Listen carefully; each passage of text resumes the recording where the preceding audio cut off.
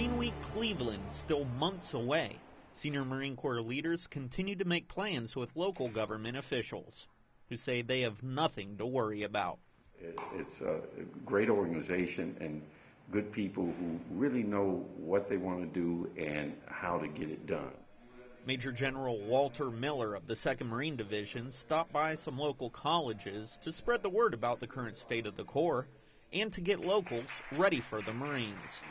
I look forward to all of what will happen during Marine Week, and particularly on the day when you come into Cleveland 800 or 900 strong.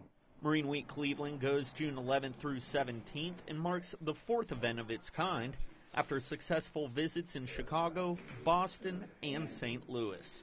From Cleveland, I'm Sergeant Todd Hunter.